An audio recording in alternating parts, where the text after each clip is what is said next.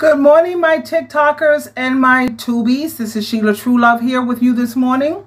And right now, what I want to talk about is, do you know the difference?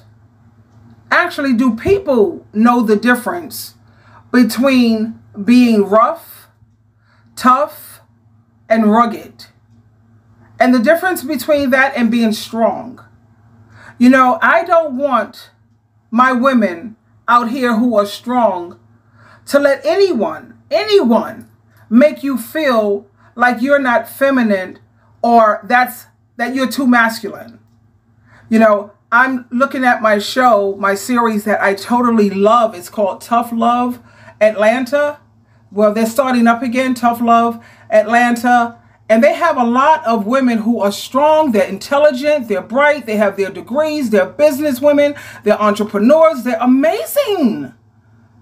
And you have so many dudes out here who try to make women feel guilty or feel bad about being strong. Now, I can understand no man should even, I don't want to be around people who are rough and tough and rugged and ratchet and hood rat and ghetto or gutter. I mean, nobody really appreciates that. But let me tell you something. In this world, sweetheart, you have to be tough.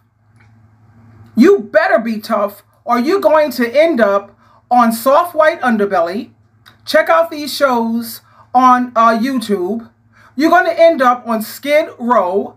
Look at those people and how they end up on Skid Row and see why is it that they're there. And also AML Films.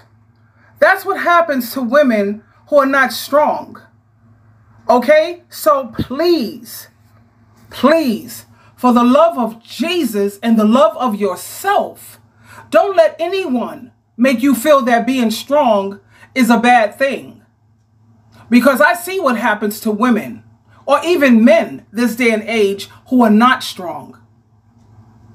Okay? And know the difference, like I said, rough, tough, rugged, ghetto, hood rat, gutter trash, whatever the hell. We don't want no part of that. But being a strong woman, that's to be admired. That's an accomplishment. That's a flex. Stay strong, my darling. And remember, I love you so much. Check out the series Tough Love. It's back. The Tough Love series. It's on YouTube. You get to see it for free. I love you. Bye.